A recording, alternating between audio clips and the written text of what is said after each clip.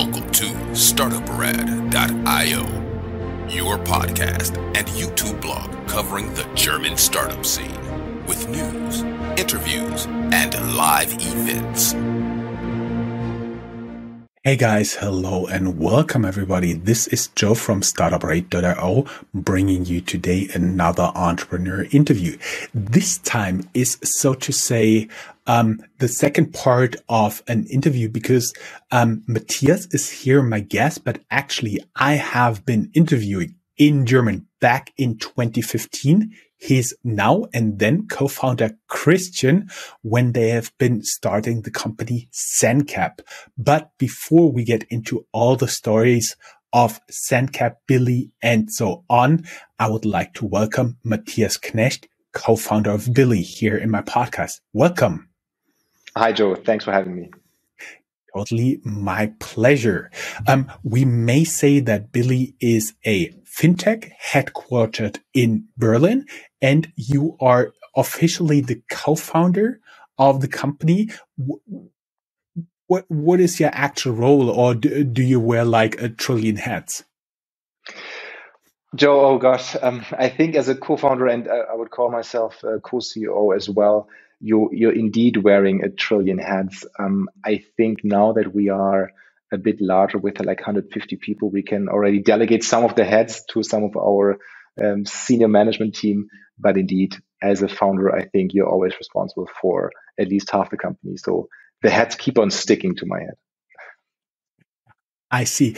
I have been following you a little bit on LinkedIn, and I can tell you have originally a background in engineering, also with some twists towards finance, economics, and capital markets.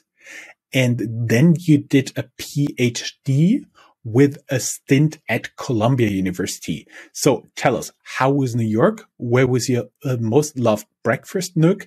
And of course, what did you write about? That's right, Joe. I indeed studied at the Karlsruhe Institute of Technology, and I did my master's in engineering and management. That's what it's called. So it's a highly technical and mathematical university. So half of the studies were in engineering subjects, electrical engineering, mechanical engineering, these kind of things. The other half was in finance and economics. So bringing both together was incredibly exciting for me. That's why I chose this course of study. And indeed, after finishing university, I then started out with McKinsey. And during these McKinsey years, I took 2 years off to do my PhD in Nuremberg here in Germany, but then also half of the time at Columbia, New York. And that was a very special time in my life. Like being a researcher, PhD student, taking part at PhD courses, also MBA courses at Columbia, and then just experiencing the city. It was like in 2000, I guess it was 2010, 11 when I was in New York. My favorite breakfast place that is a very special, nice little place. It's called Clinton Street Baking Company. I hope it's still existing. I haven't been for a long time. It's in Lower East Side with an amazing pancake breakfast. So whenever you're in New York, you should try to check it out. But you also need to bring a lot of time. Usually the queues in front of this place are usually like 45 minutes to an hour until just to get in to get your pancakes. Mm-hmm. Well, I checked while you've been talking, and Google says they are still in business. Absolutely. I assume since you did such a lot of management, like mathematical driven plus engineering, your math skills have to be pretty good. Well, I mean, I think that's a given in this kind of course of study. Yes, you need to go through it. It was a very, very painful experience, to be honest, like working through it. But at the end, I believe it paid off. And then later on, even though I didn't know exactly why I was going through this at the time at university, later on, working in McKinsey or now here at my second startup, I think this kind of very structured way of thinking and structuring problems, I think that helps a lot a little later on, even though I probably couldn't solve the equations that I did back in the days nowadays. I think that's a time that has passed. I would be wondering, what did you write about in your PhD thesis? What was it about, like numbers theory, or did you write something about something a non-mathematician could understand? Oh, you can actually Google it. I think it's still on Amazon. So it's about industry diversification. So how large conglomerates diversify across different industries, and how the dynamism of markets is affecting the success of diversified conglomerates. So, I was thinking about, like, if you are a highly diversified company with different business units in different markets, are you affected by the dynamism, the cycles of the different market types that you're in? I think one example back in the days was Siemens, our very large German company. They, on the one hand side, produce power plants and turbines. Then they also produce our ICE, our bullet trains here in Germany. But then they also produced mobile phones. So very different markets with very different market dynamics and cycles. And how does this all fit together under one roof? I think this was like the core of the thesis. Mm-hmm. And afterwards, you joined McKinsey again, but then you left to found SenCap. Can you tell us a little bit about what decision went into founding SenCap? And looking back now, would you consider SenCap a success or failure? Yeah, the decision that went into founding my first company was, I think, a very simple one. Being a consultant was a great experience. I worked for McKinsey for 5.5 years, and I was working for very different German companies, usually banks or other financial institutes, insurance players, private equity companies, but also car manufacturers and others. And that was a great experience because you got exposed to very exciting and complicated problems. You were working with an exciting McKinsey team, but also on the client side with very, very interesting people. At the same time, after a while, I had the feeling that I was working on solutions and designing and producing concepts which we hope make sense. But then at the same time, we were never really responsible for putting them into practice, right? So you were like designing these amazing concepts together with the client, had a lot of fun doing so. But then when these concepts got implemented, and you hopefully would at some point see the outcomes of it, as a consultant, you usually leave the company. So you were never on the playing field, but usually standing on the sidelines and coaching or trying to coach. And that was something that I said after a while, look, I want to get onto the playing field. I really want to be responsible for the success or for the failures of my own decisions. And that was when I think it grew within me to say, look, I want to like found or lead my own company.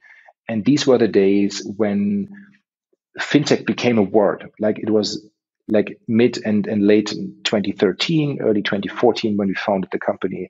That was a time when some of the early fintech models came from the US to continental Europe, and we became aware of these amazing things that you could do with financial technology. And I think there was this kind of, these kind of many things coming together. On the one hand side, the technology area, founding a company, but then also the financial area, which I was working on for McKinsey, and all together made up the perfect time for me. I remember this time, and actually in 2014, I did the first annual FinTech review, which is still around today and is still published on the 25th of December in the morning. Can you tell us a little bit about the story of SenCap, what you guys did, and how you ended up exiting? Yeah, sure. I think like end of 2013, beginning of 2014, this was a time when we've seen in other countries, like especially US, but also a little bit in the UK, that some of the first business models of banks got disrupted by fintech. The payment players like PayPal and also Klana have already been founded and were working on consumer payments, but then came up lending models. We had Lending Club in the US, we had Funding Circle in the UK concentrating on business loans, but we had no real innovation here in continental Europe. So we said, look, why don't we like try to work out how digital lending can also be implemented here and hopefully change the landscape here in continental Europe. And these were the times when we then were working on these solutions, on these ideas. We teamed up with investors here in Germany, amongst them Rocket Internet and Olli Samwer, and said, look, why don't we bring this here to Europe? I mean, we have a very old school banking markets. Back in the days, we had like 1,400 different banks in Germany, but none of them really was focused on using like new technologies to disrupt into the landscape and also to bring a more innovative and streamlined product to the market. So that's what we set out to do. And we focused on a specific type of lending. We focused on small business lending. So lending especially to these small and micro companies, be it a freelancer, sole trader, or a company with half a dozen or a dozen people who have probably a bit more difficulties getting a loan than mid to large sized corporates. So this was a segment where I said, look, here innovation can help in terms of more or less fully automating the lending business and then also distributing loans to these small companies. And I think for me, looking back at these different periods in my life, when I look back at the McKinsey experience, I think this was a time when I learned a lot with regards to the toolkit that I could apply later on, like disaggregating problems, working very analytically. And this also shaped, in a good way or a bad way, my work ethics. But then again, at ZenCap, my first company, which I founded together with my also now co-founder, Christian Grobe, here, I think we just learned how to build a company. When we founded ZenCap, we didn't have a clue, to be honest. We didn't know how it worked. We didn't know how to. I didn't even know what a CTO is or how product management works. We didn't know how to set up a finance department. I couldn't differentiate sales from marketing. So there was like these very fundamental things that, like in hindsight, I really didn't have a clue about.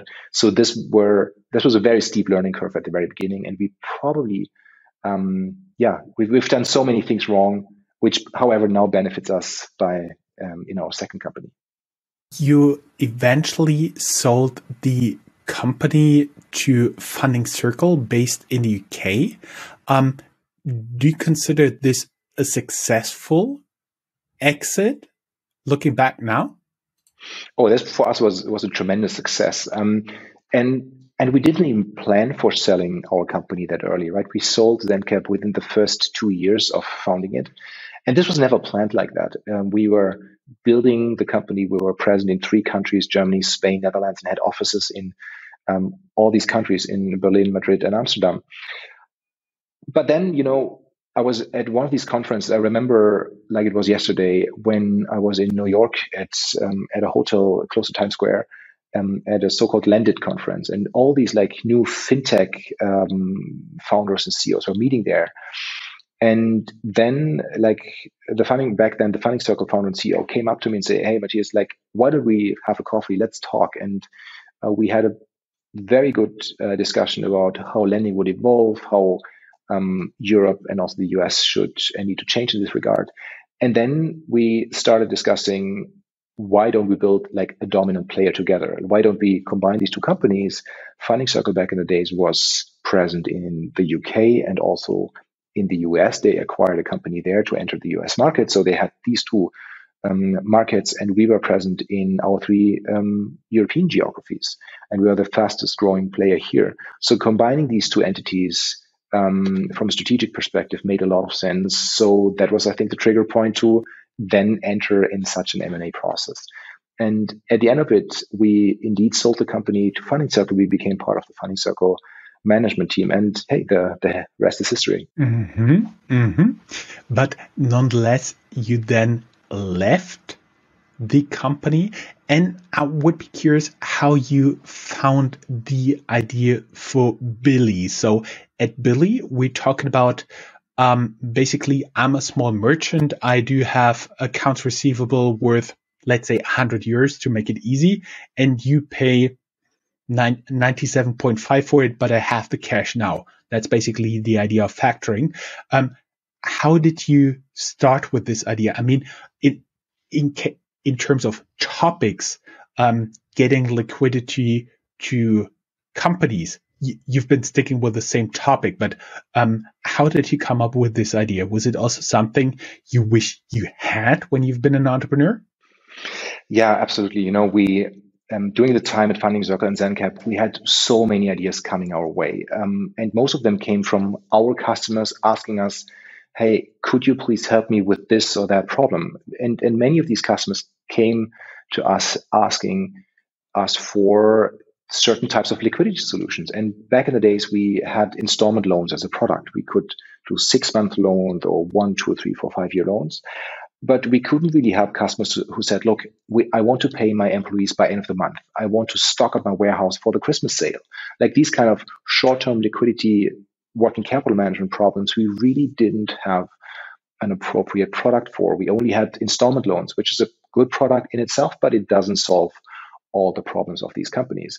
So here it was clear that there was a niche in the market. And next to this, other companies also asked us if we can help them with their B2B payments. They are paying out to their suppliers. They receive payments from their customers. There was a lot of friction in these processes since the B2B payment processes in itself were not smooth, not aligned, not digitized back in these days.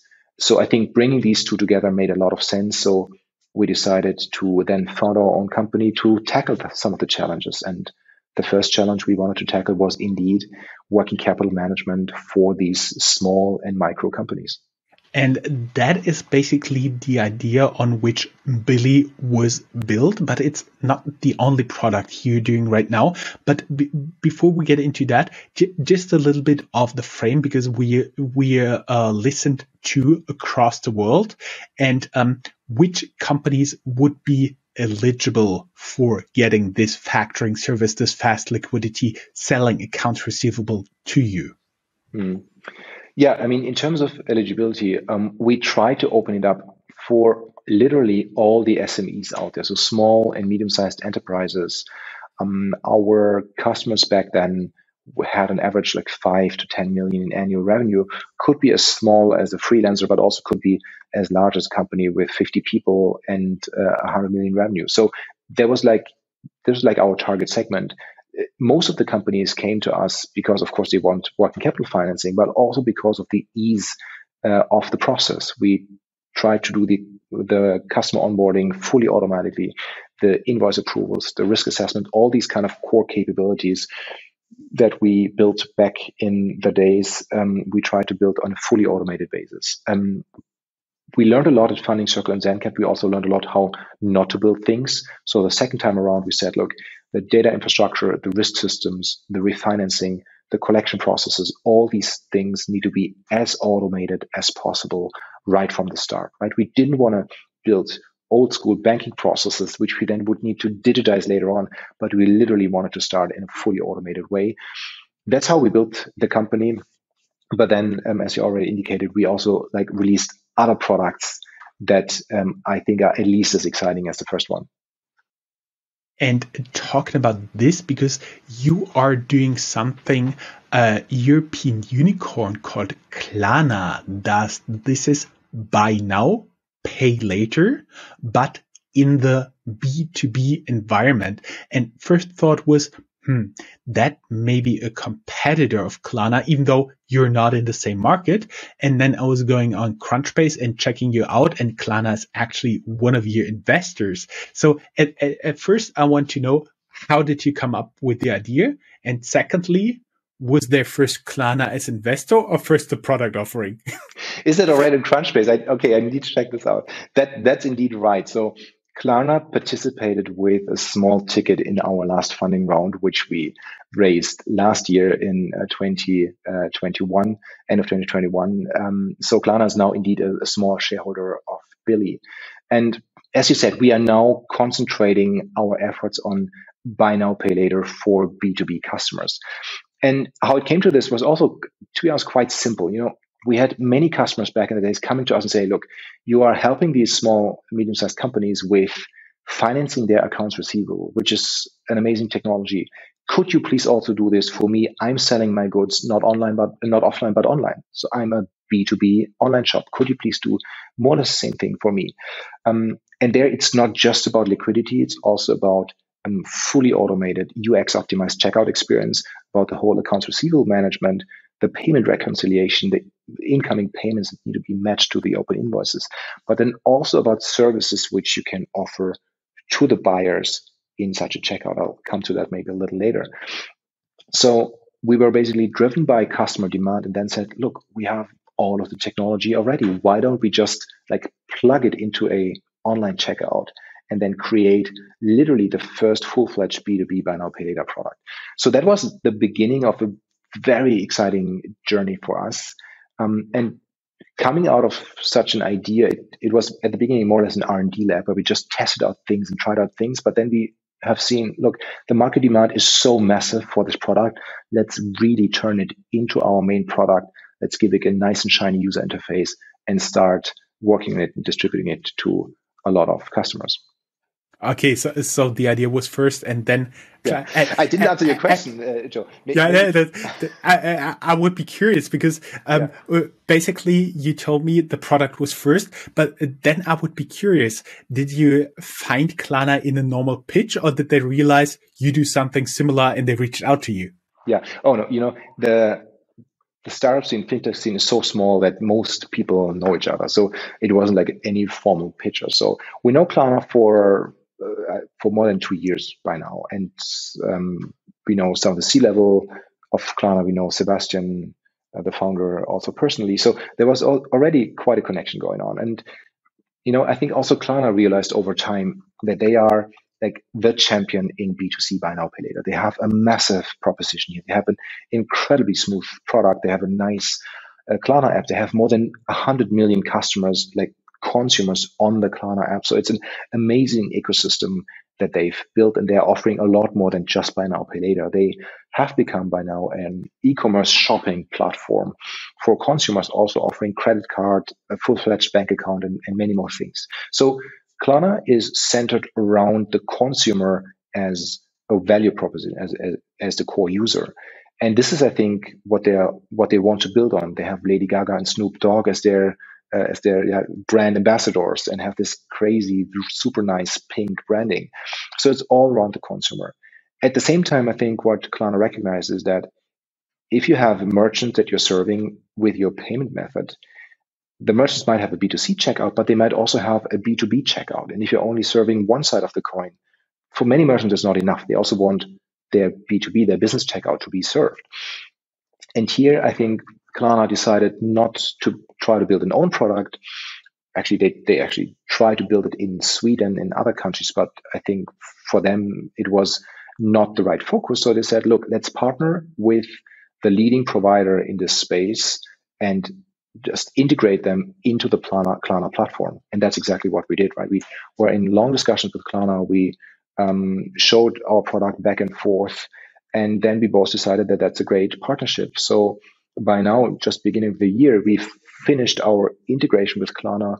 So now Klana customers, to the online shops that use Klana, they can use Billie as a payment method through the standing Klana integration. So there's no separate integration required. We can just go live and serve the business checkout of each Klana merchant, right? And I think by doing so, we have removed one of the major hurdles of implementing a new payment method. That is the technical integration, the effort to really launch such a payment method in your checkout. That's all gone. So these Klana merchants can now use the B2B payments quite effectively. Mm-hmm, mm-hmm. And I would be curious how you do the risk management for your side, because buy now, pay later includes a risk, of course, for you as well as for the clients. How you're dealing here with the risk management, and is it also like a very smooth automated process, or do you still need a lot of risk analysts there? Yeah. Oh, Joe, I could talk for hours about this. This is probably one of we got time. Okay. I'll try to be as specific as I can. This is one of the core, I think, IP, intellectual property areas in a company like ours to do the risk management right in such a product. And this can make or break a company, right? If you do this right, you can be very profitable. You keep default rates low. You keep checkout conversion rates and end-to-end acceptance rates very high. At the same time, if you mess it up, look, this is a big balance sheet risk, because then these kind of receivables and transactions, they're just blowing up in your face, because you are taking over the risk of these transactions as such a provider. So risk management is at the heart of what we're doing. And we have a data science team of nearly 2,000 people who's doing nothing else than developing these kind of machine learning models that are managing the risk that we're buying. So I would actually even go a little bit further. Risk management is one part of the checkout experience. And to answer one of your questions, yes, it needs to be instant. There is no human manual decision being taken. All of the decisions in the checkout are taken by our different models.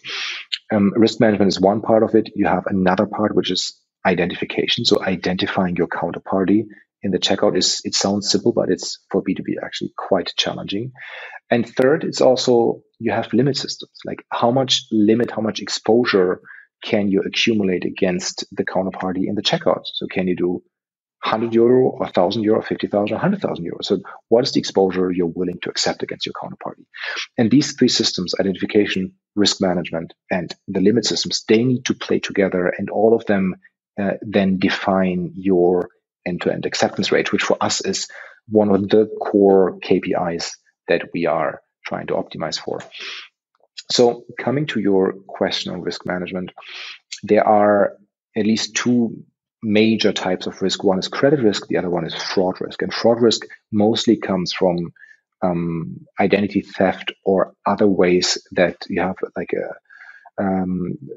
a buyer that is trying to fraud you, like this kind of let's think about them as black hat buyers that just really want to get the products and run away. So managing credit risk and fraud risk are key. Both of them require different data points and different ways of assessing it. And if you're looking at online transactions as we do, fraud risk is usually the major risk category, not for all sectors, but for most sectors. If you think about it, we are serving electronics merchants or other merchants who have high value goods that you can easily be resold. Here, of course, you have a high risk that these transactions can be fraudulent. So your fraud models need to be quite strong.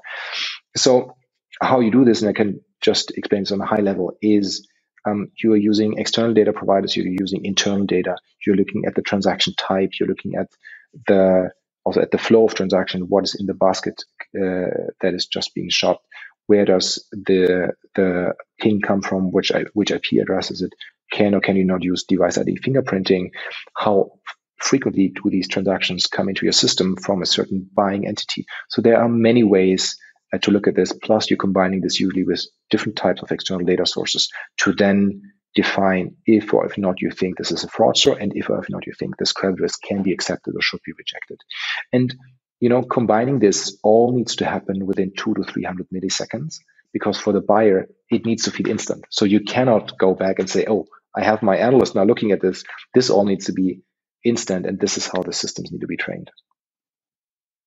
That means you do pay a lot to cloud providers for a lot of computer resources.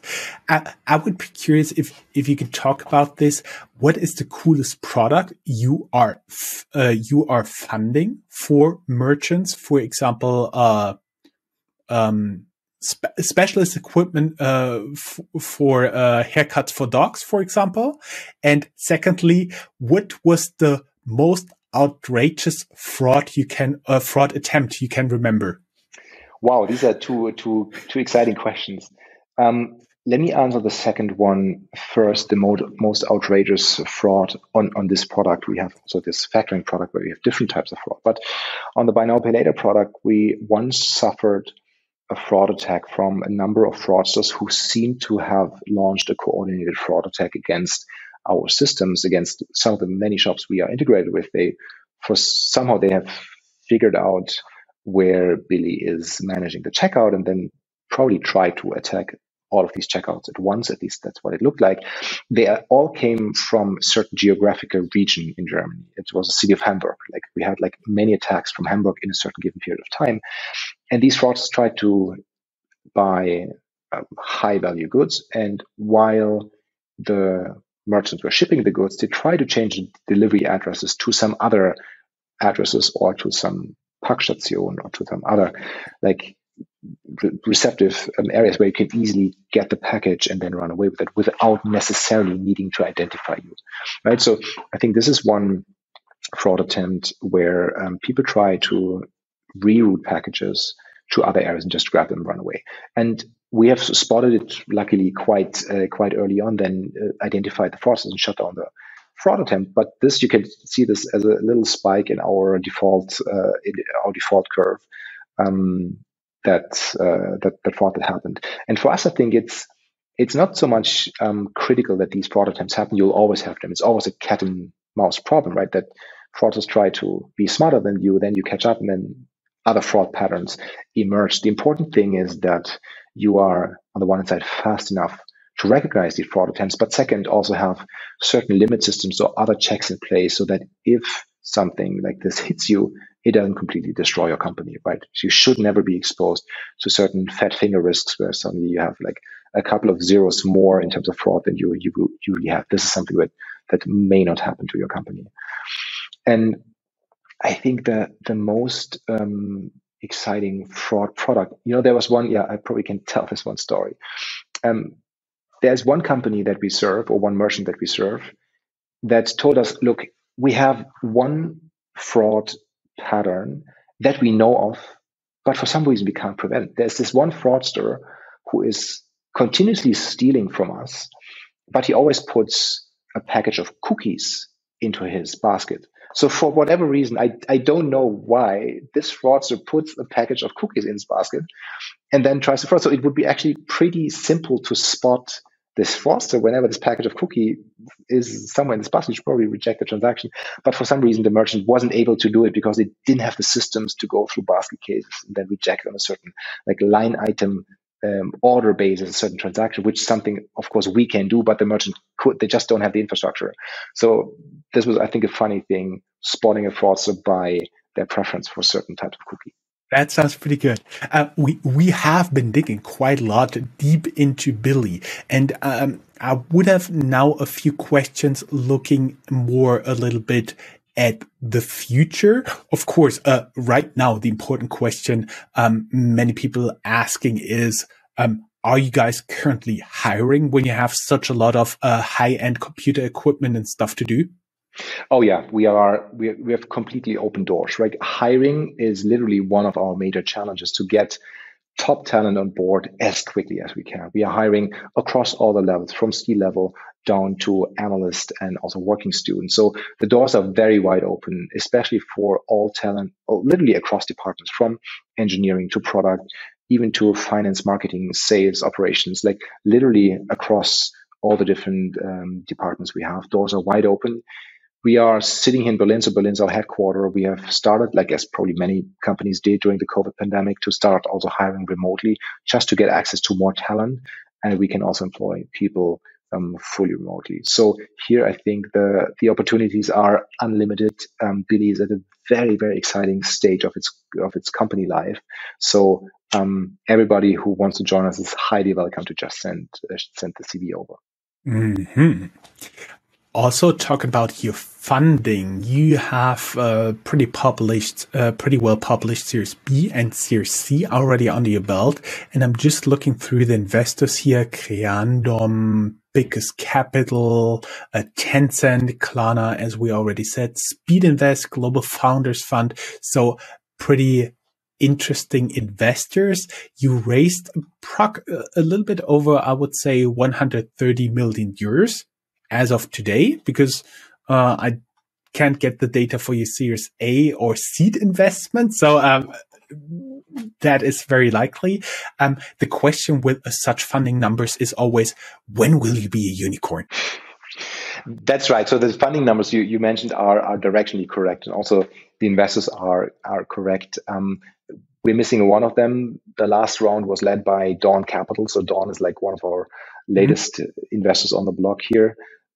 Together with Tencent and with Klana, they made up this fantastic round. And Joe, I'm not chasing valuations. It's probably weird to hear that, but valuations is just one of the outcomes of the work we do. So for me, it's very important that the company is always well capitalized. I really I cannot stand the feeling of running against the wall. So that's why we capitalized the company in such a tremendous way. We have all the capital in the world to invest now into the product, into our people, and into internationalizing the company. I think this is what you'll see next. So in terms of the use of funds, we are fully focused in Germany. We are the market leading player, B2B BNPL in Germany, and will, I think, add to this over the course of the next 1 and 2 years. So you'll see a lot from us here in this market. But then, since the customer demands are ubiquitous across Europe, so you'll see these B2B demands for such a payment solution everywhere. That's why we will bring the solution into more countries together with our partner Klana, but also together with other partners. So I think this is where we are investing behind. Usually, as you know, with other startups, launching a new country is unprofitable. So you really need to invest in the country. You'll probably open an office, you hire the people, you invest in sales and marketing into the country. But then over time, these countries will dig themselves out and become contributors to the overall company. So I think this is how the funds will be used. And I don't want to go into depth of predicting when and how unicorn status will be reached. For me, this is literally an outcome of the work we do. You see, last year, I guess you've seen very high valuations in the startup sector, coming from pre-seed, seed A to pre-IPO, and even the IPOs we've seen, I think, were tremendously expensive. Let's put it like this. And what you're seeing already this year, these valuations have come down. It started with the pre-IPO, the late stage guys, then came over to growth. Now it's to a Series B, A, and also seed, pre-seed. So you'll see, I think seed and pre-seed are still very expensive, but I trust that you'll also see valuations coming down a little bit over there. So the macro environment, the public markets valuations, they are trickling down also the venture capital chain down to the pre-seed companies. By saying so, what I'm saying is, I think it'll be probably a little bit more difficult for most companies to raise right now and to achieve these sky-high valuations that we've seen last year. However, I also consider this to be a bit more of a healthy environment, right? Having seen companies with, I don't know, more than 100x revenue multiples is just it's probably an unhealthy kind of valuation expectation. So this has come down. I'm not saying that we'll never get up to these kind of levels of valuation again, just because there's so much liquidity in the market that also needs to search for an exit somehow. However, I think in the next 12 to 18 months, you'll see somewhat depressed valuations, which are probably more, it's a bit of a mean reversion, right? They are probably a little bit more towards the long-term mean than what you've seen last year. Bottom line is unicorn valuation is not totally impossible for you, and we'll see it sometime down the road. This is what I've taken from you. Would you be nonetheless open to talk to international investors if they see this interview and are interested in Billie? Oh yeah, we never stop talking to potential investors. I mean, we are incredibly well capitalized at the moment, so our run rate is I don't know, even it's a couple of years, to be honest, if we keep on burning like we do at the moment. At the same time, we are very opportunistic. We are continuously talking to investors. Investors understand us. We have a lot of inbound demand. So I'm not talking to all of them, but especially to the ones that I find interesting or we have already pre-existing relationships. So this is something that's going on. And we will fundraise when we think the time is right. That can be very soon, that can be a little later in the process. I think, again, since we are well capitalized, we have all the time in the world. So I'm not rushed by anything. At the same time, the best fundraisers always happen when you don't need the money, right? So that's why we keep our eyes open. We keep on executing. We are really heads down trying to out-execute anybody else in the market. And then at some point, there will be a right time. And then we are very open to accept new funds, yes. Great. Only thing left for me to ask you, everybody who would be interested in a job, can you give them a URL where they can find out more in case they're just listening to this on any internet radio station and don't have any URL or something at hand? Oh yeah, absolutely. I think you should just Google Billie.io and then jobs, and then you'll find our job page. It's very prominent, and you can just apply there. Right. So I think it's also on the job page, you find the current openings. We try to update them as frequently as we can. Sometimes there are more jobs open than we could put on the website just because it's changing so rapidly. So if you are working or if you're interested in all of these areas, especially engineering, product, data science, even operations, sales, marketing, and other functions, just look at the website or contact us directly by sending your LinkedIn profile or your CV to us. I think we'll definitely look at it. And you're open to remote jobs as well. And for everybody who's watching this or listening to this on one of our channels, go down here in the show notes. There will be a link to the website of Billie and all the other information. Matthias, I have been bothering you with questions for more than 40 minutes now, which is a little bit unusual on the longer side of the interviews. Nonetheless, I enjoyed it a lot because I'm also a fintech geek. And thank you very much for all the time, and hope to have you back in sometime, maybe when you're a unicorn. It was great chatting, Joe. Thanks a lot for having me. With all my pleasure. Thanks. Bye-bye.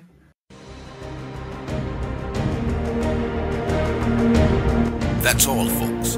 Find more news, streams, events, and interviews at www.startuprad.io. Remember, sharing is caring.